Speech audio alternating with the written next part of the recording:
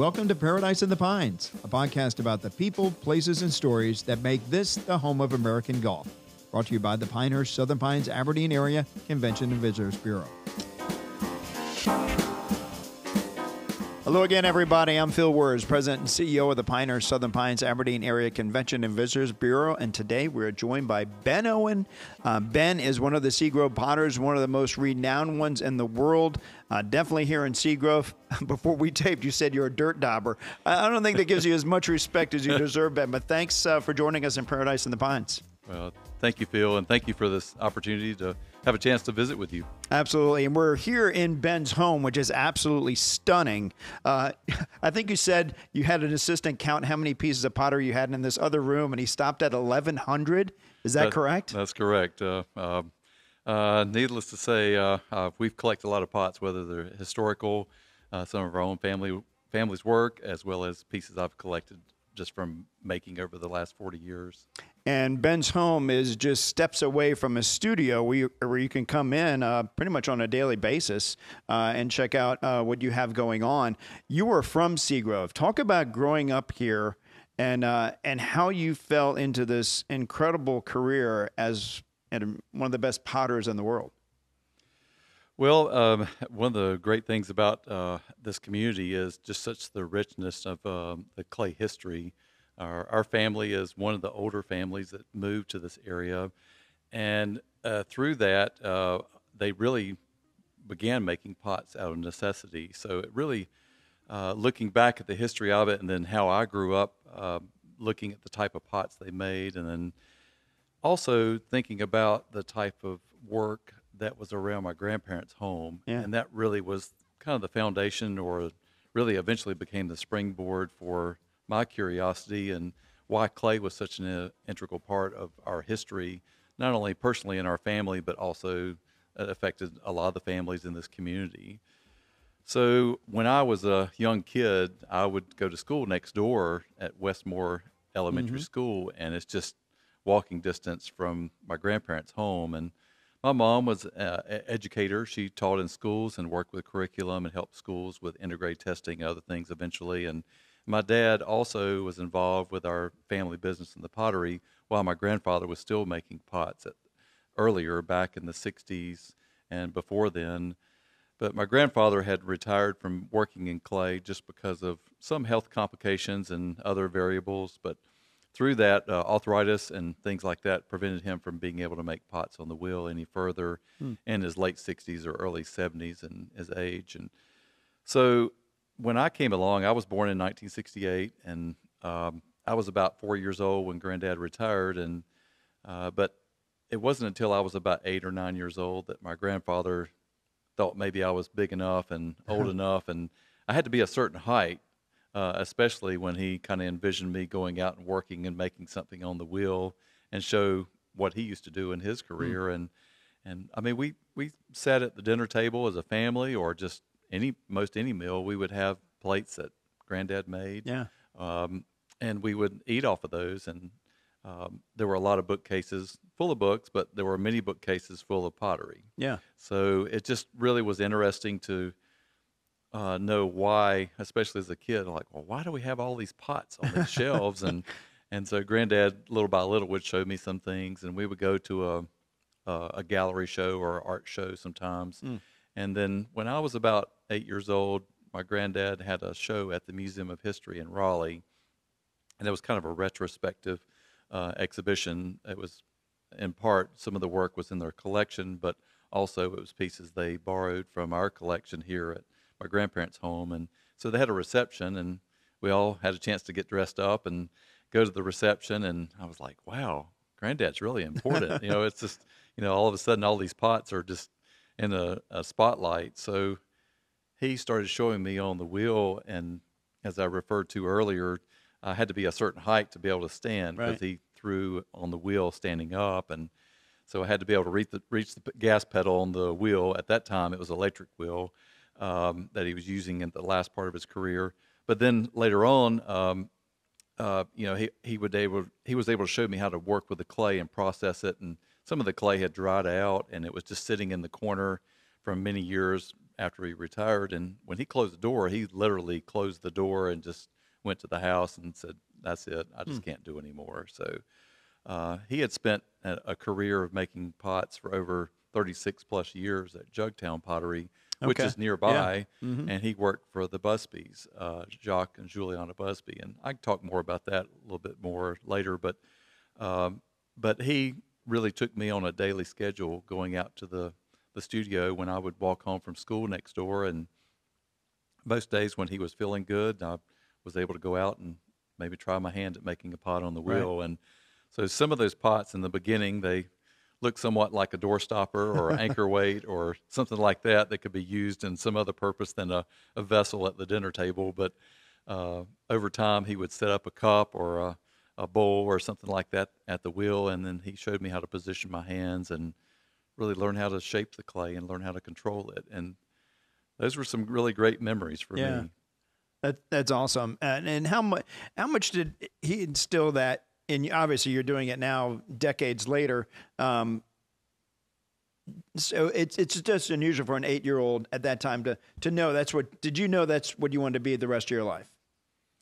I don't think I knew at the time that's what I wanted to do, but all I know is I was just looking forward to going out to the studio whenever he felt like going. And there were occasions where his health didn't allow him to go out. He either had a lot of pain or something from arthritis. He had it in his legs, his hands, pretty much all over his body in some ways. And he had some heart issues also. And so some days he just did not feel good at all. And so sometimes I would go out to the studio just on my own later on after, having a little time out there and knew what to do, to the routine, to be able to go and work on the wheel and prepare everything.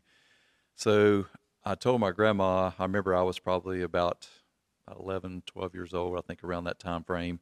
And he had some teapots and some other shapes out there, and I'd always wanted to try making one, but he always found a way to kind of back me up and say, well, all right, we need to work on some other fundamentals before you advance to a shape like that. So, but I was still determined. I want to learn how to make a candle holder. I want to learn how to make a teapot. And so I snuck one of the teapots out of the collection one day when he wasn't feeling well, and I took it out to the shop. And so I proceeded to really work over and over trying to make that form, and then eventually make the spout, the handle, the lid, and all those components that go into the making of a finished piece. And so I made 3 of them.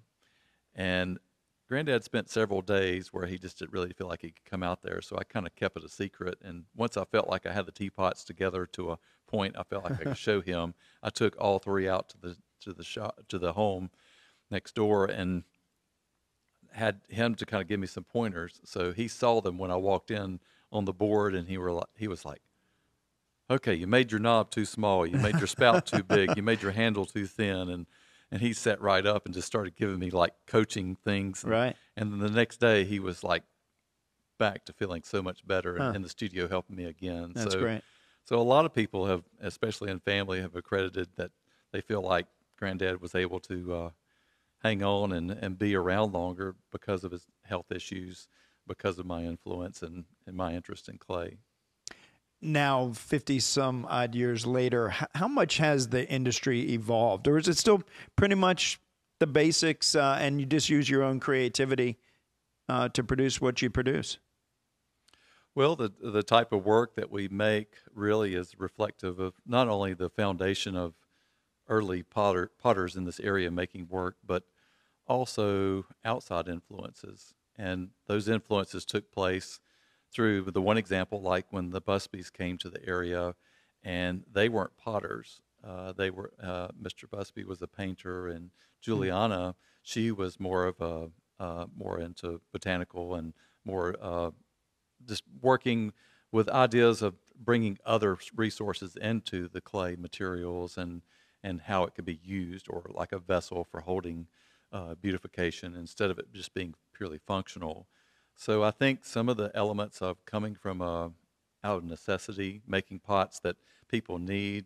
When early families came here to the area, they treated the situation of making things for themselves, but they also made things for neighbors and other people in the community. So they were very distinctive jug towns in North Carolina. Right. So just the Busbys decided to name their pottery jug town because of the historical context of it, but there were other areas up in Alamance County around Burlington area and those areas in Chatham County that were jug towns. And then Catawba Valley area, more closer to Hickory, Lincolnton area, Vail, North Carolina, that was a jug town. And then up in Asheville area, Arden area was a jug town area as well. So thinking about it from that context, how potters made things in those communities, almost like a village that makes weaving or basketry or other elements. There was actually a historical context of basket making in Moore County as well. So looking at the potters in this community, they would go and they would barter with other people, others that can make things for them, like build a house or build a barn or make a dress for them in those ways. So they supported each other. And then the 20th century, the demand for pottery really changed and evolved into more of a industrial look of it. You think about how glass and metal containers and even ceramic industry started playing a role in supplying those needs in America. And the local potters were kind of like the mom and pop shops of today that maybe compete with Walmart or something in that realm. But the potters had to either take the opportunity to consider retooling or changing the way they make the pieces instead of making just the basic colors or making something as long as it held 1 gallon or it baked a casserole or those kinds of things. Yes, they were important, but they had to really have a little more color or design to them. And that's what the Busbys, as well as the Cole family, several other potter generations of that time, of my grandfather's generation in the early 1900s, they saw they had to change what they were making if they were going to survive. Otherwise, they would have to go work in Robbins nearby in the textile mills or become a carpenter or other occupations. Over the years, I mean, how has your craft evolved? What are some of your favorite pieces to do? Because when you come to Seagrove, everybody has their own style because there are dozens of potters here. But what have you kind of honed in on that has been more your expertise or style that's distinctive to Ben Owen? Well, really, my foundation comes from what I learned from my grandfather, but keep in mind the vision that Granddad and the Busbys had was looking at other cultures, like in Southeast Asia, more maybe Korean, Japanese styles of designs. So looking at some of the history of some of those pieces they were inspired by, they would go to museums in the Metropolitan or Smithsonian and other places, and they would bring back ideas through the form of sketches or photographs, and they would come back and recreate or interpret their own interpretation of that design or shape of a vase or a jar or whatever it may be. And then thinking about color and design. So my foundation has been built on looking at some of those inspirations they had back in the 1920s, 30s, 40s, and how those really were proved to be successful ways of approaching the work. And I've taken the opportunity to be able to go and travel, even though I went to college and studied more of the business side of running a business and then also the artistic elements of being at Pfeiffer College, or now Pfeiffer University. I taught some pottery classes while I was there, and so it was kind of a role reversal for me to teach other people, but then also going to East Carolina University and actually learning more about design, learning about color and color theory, how to photograph work, how to represent your work, and how to display your work, especially with helping with exhibitions and things like that in the university setting. So thinking back of the influences of the work I make, and really I am can still continue to be a vessel maker. I work with this earth and clay, but I'm forming a glass or shaping and applying a glass to the surface of these vessels, almost like a tailor making an item of clothing for someone's specific body shape or style, whether it's a suit or a dress and that kind of thing. So in my world, I'm trying to make sure that the physics as well as the chemistry of the materials are going to fit and complement the type of vessels I make. And it sounds kind of complicated in some ways, but really we're just melting a glass on the surface of a pot, but then what type of materials are we adding to it that give it more interesting effects, whether it's texture or color or variation to it. Some of those come in the form of the chemistry of materials that we add in the glass, but then others that we continue in our tradition is firing in our wood kilns. So wood firing has really continued to be a way of enhancing the surface of a pot, kind of giving a pot an influence or accent on one side of the piece, especially the side that's facing the heat source. Most of our kilns are kind of a cross draft effect, so they have an effect on one side of the pot, and then the back side is facing away from the flame or the heat source, so there'll be a different color response from front to back and as you progress around the piece. And so do you think back about the pots that the potters had to fire and finish back then? They used wood as their source of fuel to heat and mature the pots into hard vessels and then melt the glass on the surface. They just wanted to make sure the glass melted and everything was successful. But today, and looking at influences from Asian cultures and other influences of wood firing, taking a longer firing effect really plays a big role in how the surface is going to develop. Take, for example, say you're wanting to use a smoker grill to put salmon in there and give it kind of a enhanced effect with whatever types of chips you put in there to give the flavoring and enhancement. In our world, we're kind of doing that effect with wood firing, but if you go only a half an hour in a smoker grill and allow the effects to take place, you may have some of the flavor and effects to occur, but if you go for several hours, you're going to have a more enhanced, and it's going to be a big difference. So some of our works and finishes we have to do in the approach of making a pizza, and other effects is more like making brisket.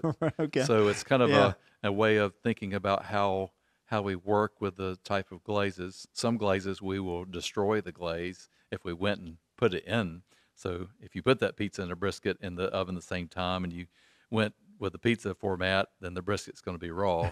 So then, but if you go with the brisket format, then the pizza's going to be a burnt crust. So it's kind of, yes, you can design glazes that will fit all in one firing technique, but to have a wider palette of colors, you have to be willing to adapt and change the firing sequence or firing methods or temperatures and so on. So those have been a big factor in building a foundation for color and texture in the type of works I make today. Here in Seagrove, we mentioned there are dozens of potters, and you mentioned kiln and kiln firing. These phrases have certain meaning, obviously, to you. So when, for the general consumer like myself that wants to come to Seagrove, obviously any time of year is a great time to do it, but you do spring and fall kiln openings. What does that mean, and what is the tourist or the visitor going to see when they come witness that? So our studios in the Seagrove area are open most year round. Some people take breaks in January or those times of year just because it's been the hectic holiday season or the shopping season like that, so they want a break or they need to work on equipment, that kind of thing. But kiln openings have been a long-standing tradition for potters. They pretty much are taking the format of working on a body of work or a whole selection or arrangement of pieces that they take the time and effort to make a body, and then from there they fill up the kiln, do the firing, conduct the firing process. Some of those firings take anywhere from a day to up to 4 days for the firing process, depending on the type of kiln and the way they work with their equipment. And then it takes a few days to cool down, 2 to 5 days to cool down, and then they go through the process of unloading the kiln. So historically, in the past, previous generations would do kiln openings, and they would have where people would literally come out and actually see the work coming out of the kiln at that time. So they would set a time and date, and people would come out and actually see the work coming freshly out of the kiln. Yeah. And so only the helpers or the potter or people involved with the firing and unloading really are the only ones that have touched those pieces. So it's kind of like, hey, we get the first pick of things. So it really built into a tradition. Like the Cole family, they would have kiln openings, and people would line up along the dirt road and park and go visit on a Saturday morning, first thing in the morning, and go and get first pick of what they wanted from the new selection of work they made. And so fast forward to today, in the last few decades, we've been able to conduct and have a spring opening and a fall opening or a festival where people come together, the potters come together as a community. In the spring, it's a studio tour. And in the fall, typically we have the festival in the Seagrove area, in the Now, today, we have it in the renovated Lux Cannery. Right. Excuse me. So those are kind of the main formats we do now. We have some other events in the summer, like we have it where people can come out and visit, like in July, and see what the potters are doing in the summertime and visit the studio, maybe have a chance to do a hands-on format for customers to come in and try their hand at making a pot on the wheel, or someone's demoing some of the particular techniques, or someone has a kiln firing. Not a lot of people like to fire wood kilns in July just because it's so hot. So and some customers ask, well, do the kilns heat up much easier in the summertime than they do in the winter? And I'm like, well, I guess maybe a little bit. So it's kind of one of those things. But for the most part, I think just our community has come together over the years, and the potters have worked together in an effort to let people know that they can come to special events, but also the studios are open year-round, and people can come in at their own leisurely time and see what studios have available. Well, the CVB is proud to be a sponsor of the celebration of Seagrove Potters, which, as we record this, is just a couple of weeks away. So it's a 15th annual right here in Seagrove. You can go to discoverseagrove.com to learn more about that. But tell us, if you're planning on coming up here, that's November 19th and 20th, 2022. What are they going to see? What should we be looking for? So this year, we have a new format for it, because dealing with what we've had to deal with with COVID over the last few years, it's played a role in just we had a studio tour in the past just to kind of keep people spaced out, and because we wanted to be safe and make customers feel safe instead of being in a concentrated area of a festival in one building or one space. So this year, because COVID has settled down and we feel like things are a little better in circumstance, we're having the festival up in the historic Lux Cannery that's been remodeled, and it will continue to be remodeled into an even bigger facility for bigger events in the future. So we have about 20 potters that are setting up booths in the space at the cannery, and people can go and shop in one location there. So we're really excited about having the festival again, since having a break for a few years. But also we're having a studio tour so people can come out and visit the potters in their individual settings at the same time. So November 19th, the Saturday, and the 20th, the Sunday, we'll have it where people can come out and be able to go and visit. There's plenty of food, refreshments, that kind of stuff up there at the cannery for people to go and enjoy, along with shopping and just seeing some of the early chances to be able to do some Christmas shopping and just see what the potters in the area are creating. But also the studios in the area too, they open their doors and make it where some people will be demoing in their studios or showing other process, but mainly just being able to see the new works that are available. And certainly recommend that November 19th and 20th. And the time that we've gotten to know you, Ben, over the last few years, and you had appreciation for video because you do that yourself for your church.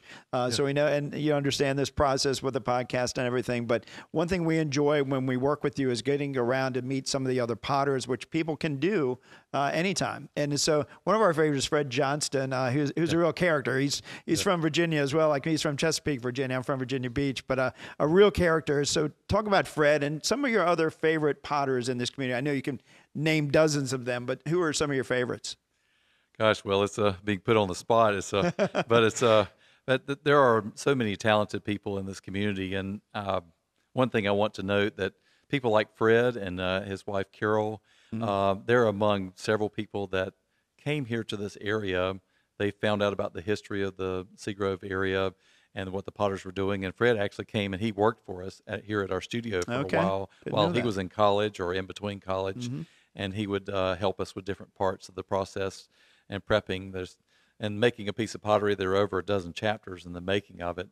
The making of it is one of the most important ones, but all the things in advance with clay, preparation to the process of finishing the work and then firing the kilns and unloading and aspects. But the potters in this community that I want to note out is like Fred and Carol and Anne Partna. She's from Estonia, and her husband Adam. They have a studio here in the area, Blue Hen Pottery. But many of them, Takuro and Hitomi Shibata, they're from Shigaraki, Japan.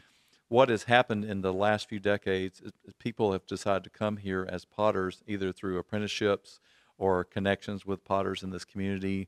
And they decide to move here and add to the tradition and add their own diversity of styles and techniques that they have brought, either whether they learn, like Fred and Carol, they went to school at Alfred University and Penn State, and they came here with ideas and techniques that they had developed, and they added to that tradition or what we have in our community. And I think that's what really makes this area so unique and really special. Is it's really difficult to see all the places in one day in the area, or even much less even a weekend.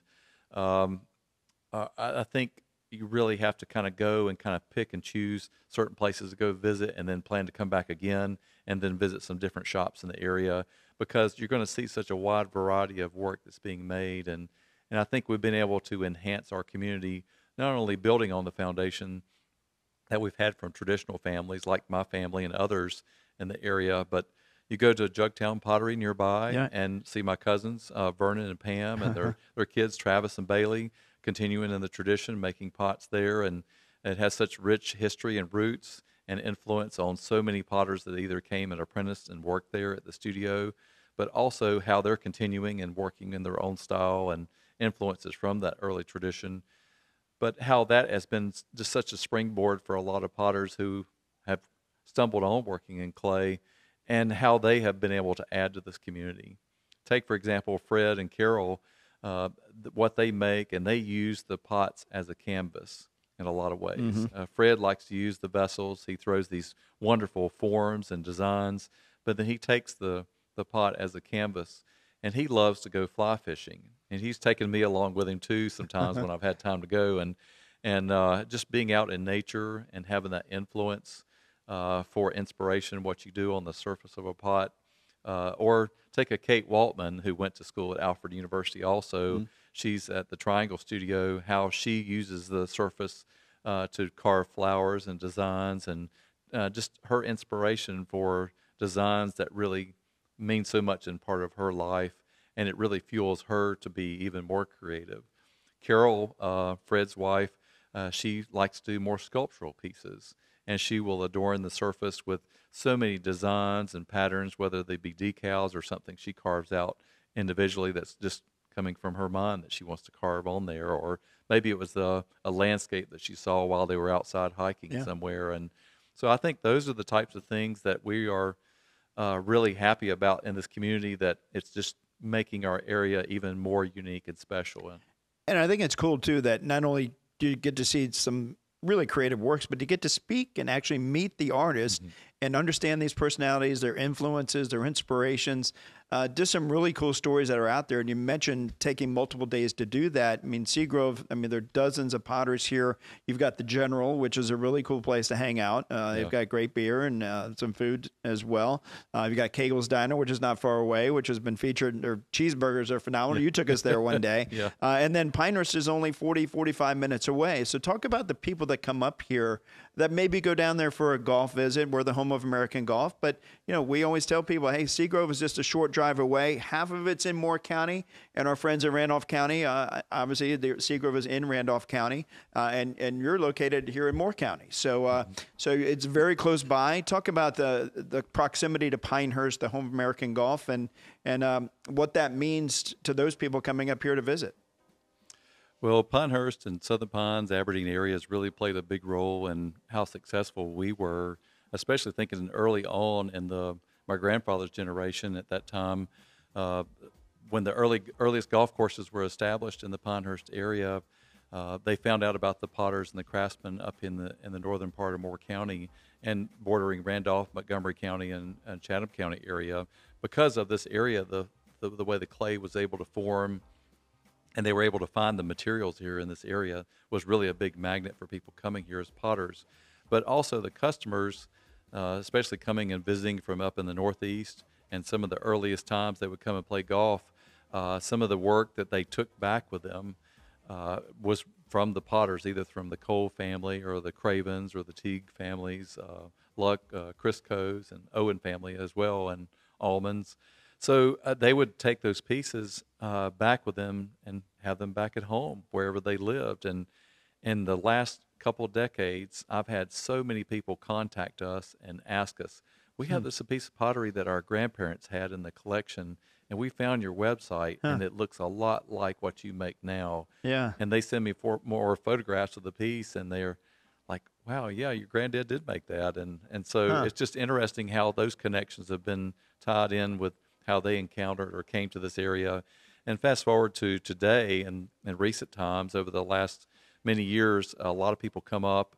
They may be into golf, or maybe it's a day when, unfortunately, it really rained hard and they couldn't play around. So it's gonna, you have those days. So, Right. but they would come up and visit when they had the time, and never been here before, and they're like, wow, I had no idea there were so many artisans and craftsmen working in clay up in this area. And they learn about Star Works nearby with the glass blowing and the art gallery there, and just the educational components of it, as well as the North Carolina Pottery Center that we have up in Seagrove that Right. shows a lot of the history, not only of the Seagrove area, it's a given, but also pottery and history for the whole state as well. Very informative. It's a great experience to hit the museum there as well. You mentioned golf. I mean, I know you like to play tennis. Do you like to play golf? I got to ask you.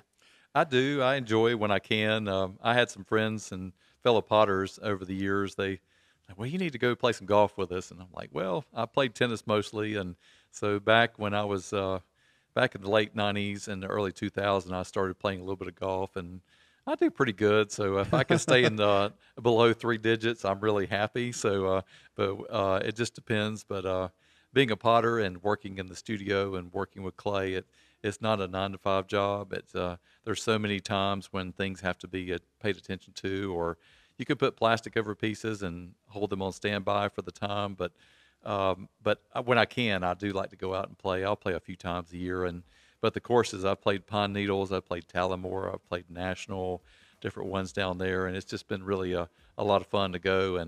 But I think Pine Needles was one of my favorites just because of it's just so beautiful. I mean, all of them are. They but are it's beautiful, yeah. But as far as the customers that come out, we have a lot that come out that want to visit from Pinehurst Resort. Some of the tour agencies like Kirk Tours that come to the area, they'll bring people up, and we'll have a chance to do a demo and show people a little bit about the process, take behind the scenes aside from just seeing in our retail store, and we give them a chance to learn a little bit more about it. But lots of times, my number one question I ask them when they're going back to Pinehurst, I'm like, "What do you have dinner plans tonight?" And they say, "Well, no, we really don't have many plans tonight." And I say, "Well, what are your taste buds like?" And so what do you like? And so I keep a roster of like restaurants and places. So naturally, I like to send them to Pinehurst Village and send them to Lacey or different places around, and or Drum and Quill if you like just something kind of casual, laid back. But or go to Pinecrest Inn or Holly Inn, but then I'd tell them more about Ironwood Cafe and different places around, but then also get over in Southern Pines and just venture around downtown. Up and down Broad Street, yeah, and plenty Chef of restaurants. Warren's and the Jefferson and so on. So it's just, we went to Southern Prime not long ago, and that was really, really, really good. And so we're just so thankful, and we're really fortunate to have places like this nearby. So when people come out, and keep in mind when people do visit this area, we call it kind of the four corners. People come from Pinehurst area, they come from Charlotte Mecklenburg area, they come from Piedmont Triad, and they come from Research Triangle Park. So it's kind of a day trip. But then we have people that come from those areas. We had a family come recently, and they were from Charlotte area, and they thought, wow, we've got to have more than a day to see all this. So they ended up staying overnight down in Pinehurst and enjoyed some dinner, and I gave them some suggestions of where to go and stay, and then places to eat. And then they ended up spending like 3 days in the area, and they were just like, we want to bring our family back. Well, they just opened up a 3-room hotel in Robbins, the Solomon Inn. So it's right there in downtown, right next to the coffee shop. And so the area is growing. We saw Senator McGinnis there. And as you know, this area is going to grow northern more with the Toyota plan. You did some work for Toyota with your pottery. I did. Back earlier in the spring, they were asking if I could do a special piece in my Chinese red glaze.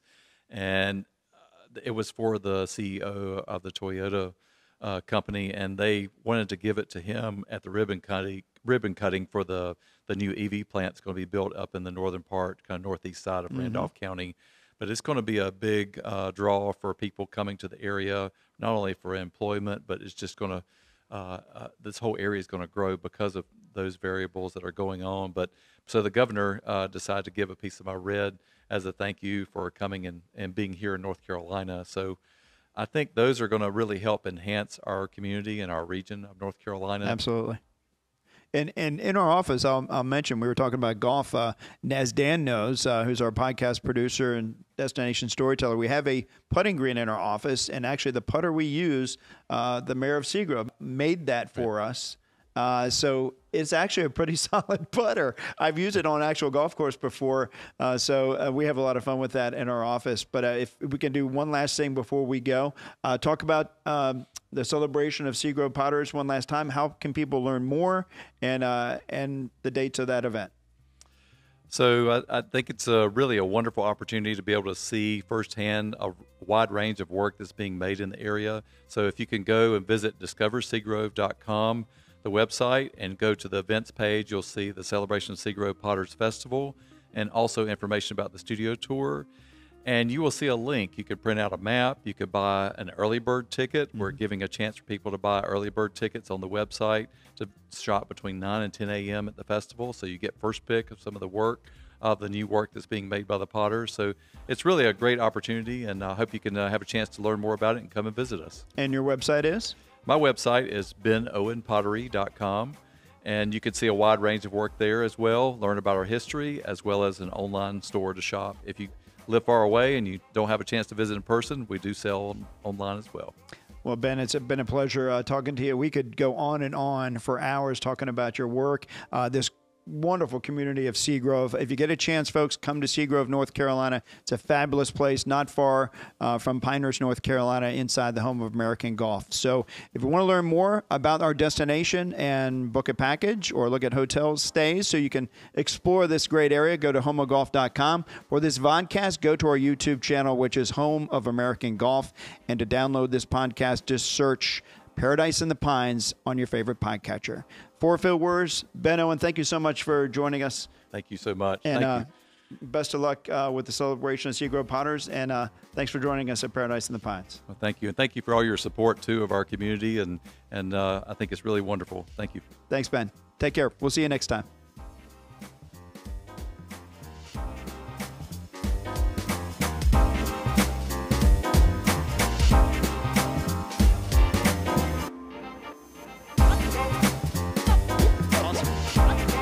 I actually have one of those putters.